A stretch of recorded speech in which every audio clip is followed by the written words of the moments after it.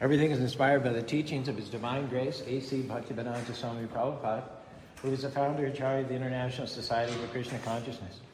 Om Aganati Brandasya Ganangana Salatya Chaksurin Meditam Yana Tashmai Sri Guruve Namaha Sri Chaitanya Manobishtam Stapitam Yana Bhutare Swayam Rupa Karamayam Tarati Swaparadikam. So today we're going to be pretty elemental, pretty foundational. I heard a story once that in the beginning of the football season, the famous coach Vince Lombardi of the Green Bay Packers, first day of practice, he would pull out a football.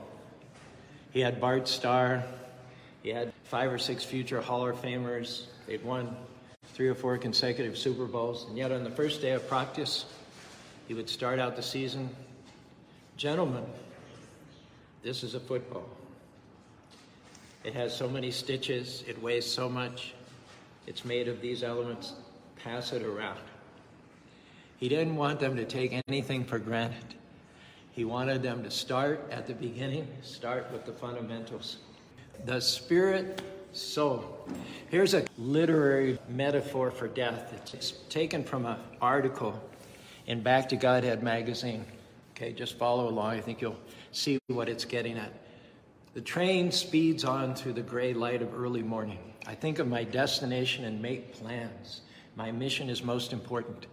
Suddenly, the train begins a screeching halt. "Your stop," the conductor says.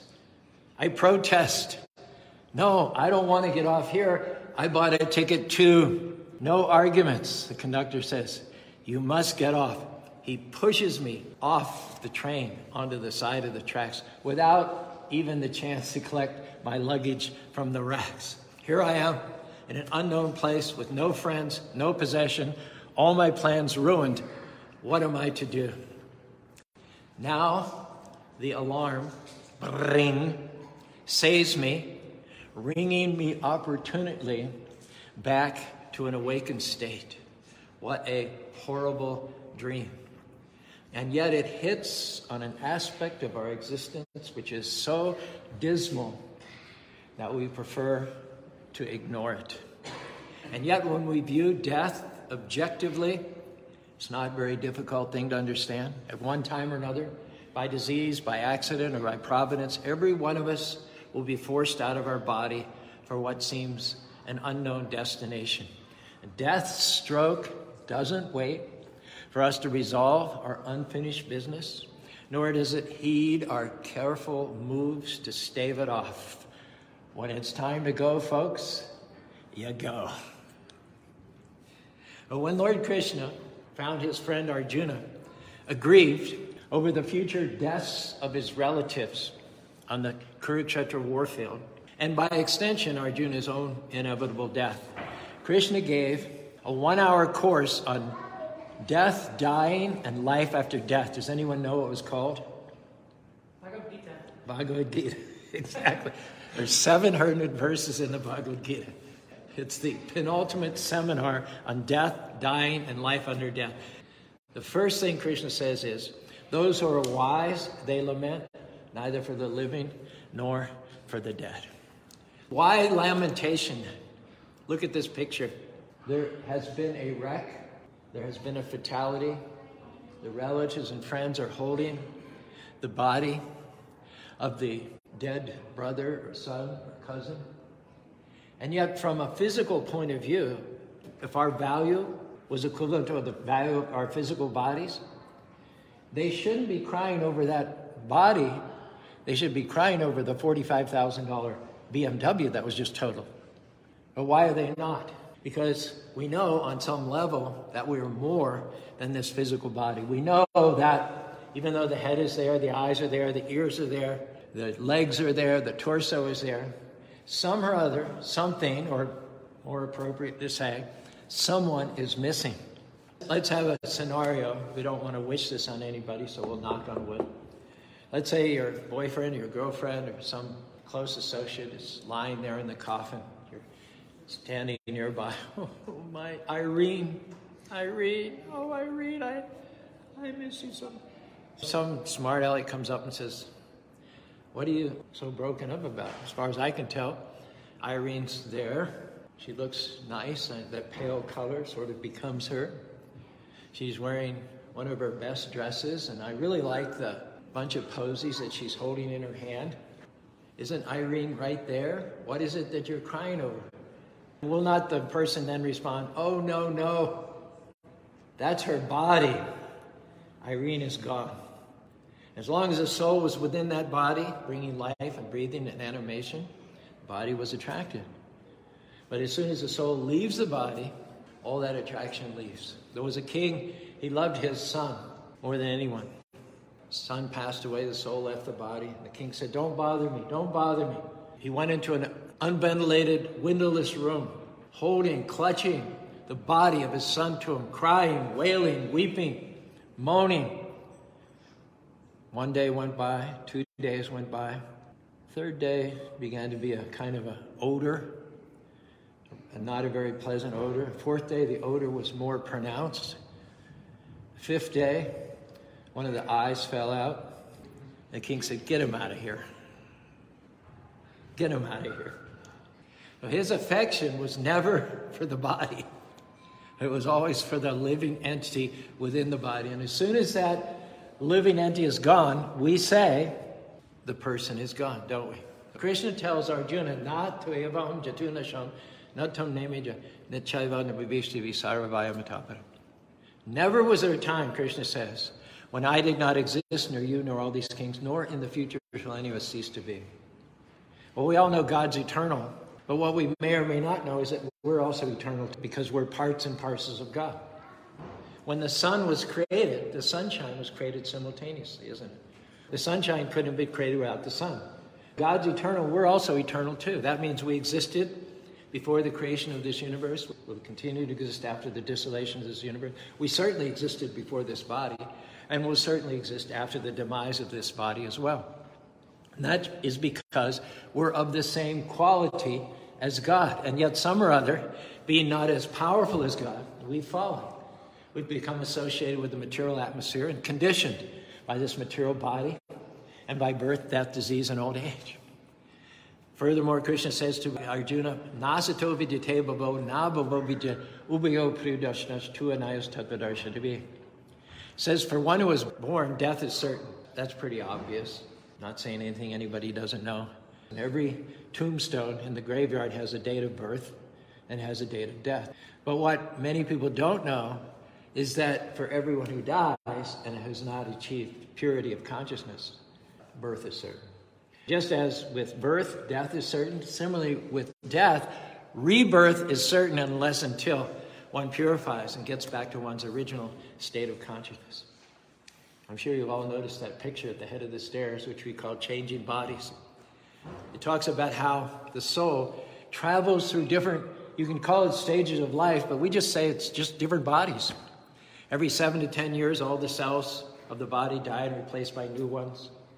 If you live 80 years, you'll have had, 8, 9 different bodies? You'll have reincarnated, meaning changing. Carnal refers to this body. You'll have changed your body 8 or 9 times. You're changing your body right now. The body you have tomorrow will not be exactly the same body you had today. And over 7 or 10 years, every single cell will have replaced itself by a new cell. And what is death other than the inability of cells to replace each other? At certain stage of our life, we might say, I'm a child, or I'm an adolescent, or I'm a teen. I'm a college student. I'm a new husband. I'm a new father. I'm an employee. I'm a manager. I'm a supervisor. I'm a retiree. I'm a golfer. I'm an RVer. Now, in every sentence, the object referred to the body. The object of each sentence was different because the body's changing. So the word which described the body was a different word at each stage of our life. But what didn't change was the subject, I. So I'm the same, although the body's always changing. I'm always the same, and the body's never the same. So what does that tell us? I'll say a sentence and you fill in the missing word. I am blank this body. Thank you. I am not this body, which means I'm not black, I'm not white. Essentially, I'm not Hindu or Christian or Muslim or Jew. I'm not male or female. The body is changing, but the soul stays the same. Which reminds me of a little rap song that I wrote in this connection. The inner soul continues when the outer body ends, like flame from wood, sparks ascending, transcending dark matter, blending with the sky, invisible to the naked eye. You cannot kill, nor can you die. You cannot burn, nor can you fry. The soul cannot be scorched by any blaze. No water can drown the spirit. No wind can make it fade. You cannot cut another, nor can you bleed. The soul is eternal, individual, indestructible, forever free from birth, death, old age, and disease. Yet howsoever turned or tossed, the soul can never itself exhaust. Seated in the heart, beating its drum, more powerful than the sun, the soul's superior force lives on and runs its endless course in God's unlimited universes. Krishna says in the Bhagavad Gita, that which pervades the entire body, you should know to be indestructible. No one is able to destroy the imperishable soul. This is an example given in the Srimad Bhagavatam. Everything material, everything in the universe, every embodied living being, from the trees, the plants, the aquatics, the reptiles, the microorganisms, up to Lord Brahma himself, the creator of the universe, undergoes 6 changes: birth, growth, duration, reproduction, dwindling, and vanishing, without any exception. And yet the soul is immune from all those 6 changes. It is said in the 8th chapter of the Bhagavad Gita, 16th verse, Abrahma bhuvanaloko purnadavada mahamupetu purnarjanmanda vidyate. From the highest planet in this material world, which is the planet of Lord Brahma, down to the lowest planet, they're all places of misery where repeated birth and death take place. Do you know how long Lord Brahma lives? Sahasra Yuga Paryanta Maharya Brahmadumbidu. One season, one cosmic season, is 3,400,000 years. Lord Brahma's one day is 1,000 of those. For one day of Brahma, multiply 4,300,000 times 1,000. That's his one day. Multiply that by 2, that's the day and night. By 7 is a week, by 4 is a month, by 12 is a year, and he lives for 100 years. And he dies. At the end of it, he dies. Even he, with a lifespan which seems almost immortal from our perspective, at some point the sands run out of the hourglass and he dies. So what do we learn? It's not the body which is substance. It's the spirit which is substance. The body is shadow. Even the body of Lord Brahma, as long-lived as it is always changing. It has a point of birth, it has growth, it has duration, it has reproduction, dwindling, and vanishing. If you ever go to the Salem post office, I would recommend just stopping in one time, just for this experience. There's one lone tree, little patch of grass, one lone tree outside the Salem post office. Some postal employee has taken it upon himself to photograph that tree during all 4 seasons. It's kind of interesting. At least it merits one visit to the Salem post office, if not a second. You can imagine what it looks like in the fall, what it looks like in the winter, what it looks like in the spring, and what it looks like in the summer. The leaves and everything, totally different colors, different everything. What's constant about it? The trunk, isn't it? The trunk is the same. In every picture, the trunk is exactly. The reality, that which is ever existing, which never dies, is the soul. The soul is the stuff of which reality is made. And the body is like the flowers, leaves, and buds, which change seasonally. So spirit is substance, and matter is shadow. Which brings me to another little poem. As a cloud is seated on air, so spirit supports the flesh. Take away the living force, it's just chemicals lying there, a corpse naked and bare. Not a twitch or wiggle, not a subtle wink or giggle, can't tickle it or puzzle it with a riddle. Deaf, blind, mute, dumb, numb. Can't reward it, can't restore it, can't ignore it. Dead as a doornail, stiff as a board. Only thing to burn it, bury it. Earth to earth, dust to dust, ash to ashes. Infirm body versus immortal soul. Learn the difference, conquer ignorance, make a spiritual choice. Sing out, give voice, make some noise for the spiritual force. You want to make some noise for the spiritual force? I say Hari, you say Krishna. Hari. Krishna. Hari. I say Krishna, you say Krishna. Krishna. Krishna. I say Hari, you say Hari. Hari. Hari. I say Hari, you say Rama. Hari. Hari.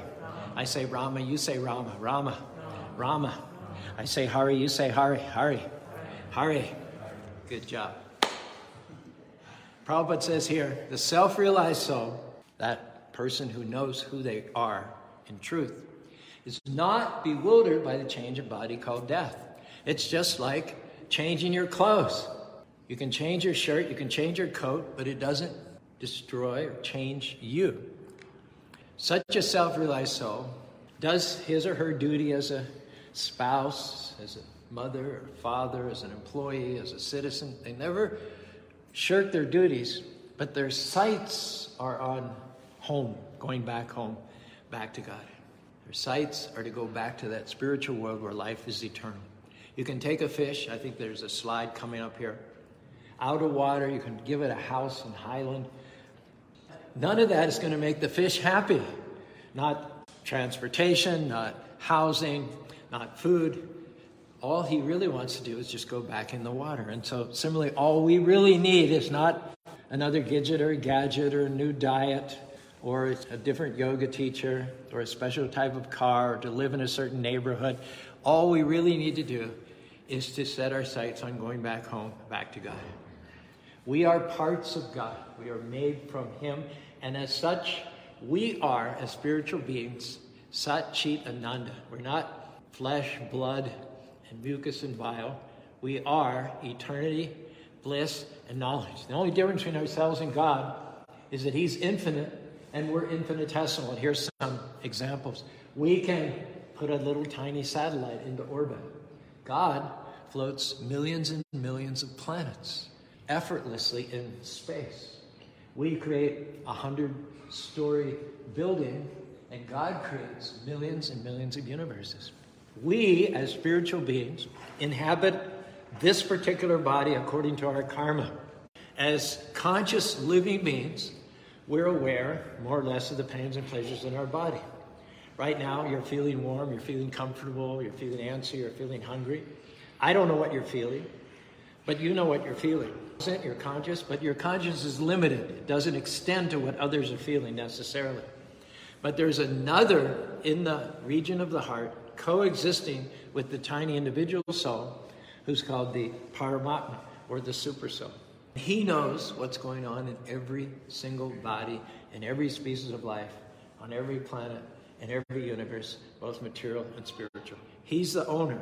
He's the proprietor. He's omniscient. And yet He's also one. On an August day, the sun may be high in the sky, and yet that same sun is reflected on unlimited pots and reservoirs of water spread throughout the earth.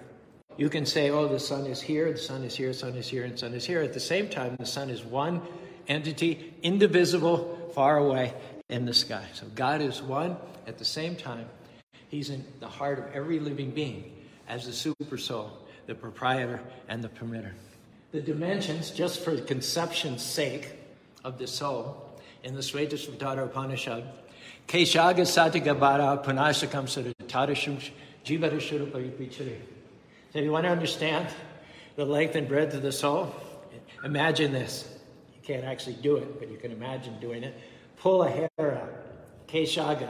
Satikabhagi. And then imagine if you had a blade sharp enough. Cut that tip of your hair into 100 parts. Throw away 99 of them. Keep the 1/100th part of the tip of its hair. And then do one more thing. Cut that into 100 parts. Throw away the 99. And that 1/10,000th the size of a tip of a hair gives you some idea of the minuteness of the soul. And yet, how powerful it is. That tiny, tiny spark of God is so powerful. It drives this body for 60 or 70 years. In fact, the soul is so powerful that the body eventually gets worn out. The sword outwears its sheath. The soul outwears its breast. Death is just the body can't keep out anymore. You have one of these Japanese swords. It's practically indestructible. Take it in and out of the sheath. After so many times, the sheath has to be replaced. The body is like the sheath, and the soul is like the long-lasting sword. Now, we're parts of Krishna, small, tiny parts like sparks from a fire. Krishna is the Supreme Personality of God, the source of all opulences, which are basically divided into 6 categories: wealth, strength, fame, beauty, knowledge, and humility. Aishwarya Shabhagasha Viryashaya Gyanam Vyagarasham Sanam Bhagavim Chingaram. He's the embodiment, knowledge, humility, strength, beauty, fame, and wealth. Wherever we see these qualities, they are coming from God. But He has them unlimitedly and eternally. We have them to a small degree. And He presides over a world in which matter is conspicuous by its absence. The spiritual world, just like soul is substance and matter is shadow, the spiritual world is reality. This material world is like that reflection. The spiritual world are like the trees on the bank, and the material world in which presently entangled is like the reflection of the tree on the water. That spiritual world, Krishna describes, natadbhai sayatudisha na shashanka yadgad tadharma. In that world, there's no need of sunlight or moonlight or electricity. Everything is self-effulgent. Those souls who go back to the spiritual eternal world never come back to this world of birth and death. So how do we become happy in life? Just as our material senses are satisfied, you might be hungry, you might be feeling weak, you might be feeling unhappy and disoriented because you haven't eaten for a while. So when you eat, with each mouthful, your body gets strong, you get happier, you get more and more free from misery. But you have to put the food into the stomach. When you put the food into the stomach, that nourishes the whole body. The hand might be holding a Mars bar. And the hand might ask the question, I went to a lot of trouble to get this candy bar. I don't see why I should give it up to the stomach. I think I have earned the right to enjoy it myself. But what happens when the hand tries to enjoy it? Not only does the hand not enjoy, but the whole body gets weak. At one time, all the senses got together, they had a meeting, they said, why should the stomach get all the food? We're going to go and strike. We're not going to feed the stomach anymore. He doesn't do anything. We do all the work and he gets all the food. But what happens? Of course, you figure that out, right? Everybody got weak and they realized in order for the senses to be strong and to be happy, you have to feed the stomach. This is one example that's given. Another example is given. Common sense might say, well, if I want to nourish the tree, I'll just pour water on the leaves, I'll pour water on the branches, the twigs, and the flowers. That way I'll nourish the tree. It would seem to be the way to do it. And yet, as you do that, the tree itself will get insufficient nourishment. It will die before your very eyes. And you wonder why. I'm watering the tree, but the tree is dying. Because you have to water the root of the tree, not the branches, twigs, and flowers. When you water the root of the tree, then the whole tree is nourished. Similarly, we as parts have no meaning separate from the whole. Consider the hand which won't give to the stomach. Consider the leaf which is detached from the tree, lying, yellow, withered, dry, and useless, you see. We can only be happy as parts by connecting to the whole. This is what yoga is supposed to be. Yoga means the part connecting to the whole. Yoga is not something you do an hour a day for health. It's something you do 24 hours a day to remain connected to God and ultimately go back home, back to God. Which brings us to our practice. Now, here's a tip. If you know any from India or you're traveling in India, here's one question you don't ask anybody from our culture. What do you believe? It has no meaning. In the Western, it's all about what we believe. I believe this, I believe. The question to ask is, what do you practice? What do you practice? You can believe any darn thing. That horses produce eggs, that flowers grow in the sky. You can believe any crazy thing. But what do you practice? Because it is through practice that those truths are going to be integrated. That those truths are going to become part of you. The practice which is most practical, not only for this age, but for those of us who are not going to be able to go out and live in a cave in some remote part of the Himalayas. that practice which is most effective and universally recommended. Kalo tad hari kirtana. In this age called Kali Yuga, the most effective way of connecting to God is through the chanting of his holy names. Hare Krishna, Hare Krishna, Krishna Krishna, Hare Hare, Hare Rama, Rama Rama, Hare Hare. The Sanskrit word mantra, man is the source of our English word mind, and tra means to deliver. If you want to be delivered from the misconception that you're this body, that life is temporary, then chant the names of God. That will remind you on a daily basis. Someone says, well, I chanted, nothing happened. It'd be like saying, well, I ate a week ago, how come I'm hungry again? Well, you have to eat daily. Take a shower, you smell bad. Well, I showered a year ago. Well, I'm sorry, but you have to shower every day. You not only get clean, but you keep clean. You not only get nourished, but you keep nourished. Chanting once and done is not going to do it. I'm sorry to break it to you. It should be a daily practice, because that's what practice means. It's something you do consistently, you do daily, and the rewards will be significant. Krishna says, Tesham Satyadi Yuktanam, those who connect with me consistently and daily by serving me with their tongue in terms of chanting my holy names and eating only vegetarian food, which has been offered to me in love and devotion, to them I give the knowledge to which they can come to me. Go back home, back to God. Hare Krishna, Hare Krishna, Krishna, Hare Hare, Hare Rama, Rama Rama. Let's raise our hands, if any of that sounds good to you, and a little more robustly chant the mantra. Hare Krishna, Krishna Krishna, Hare Hare, Hare Rama, Rama Rama, Hare Hare.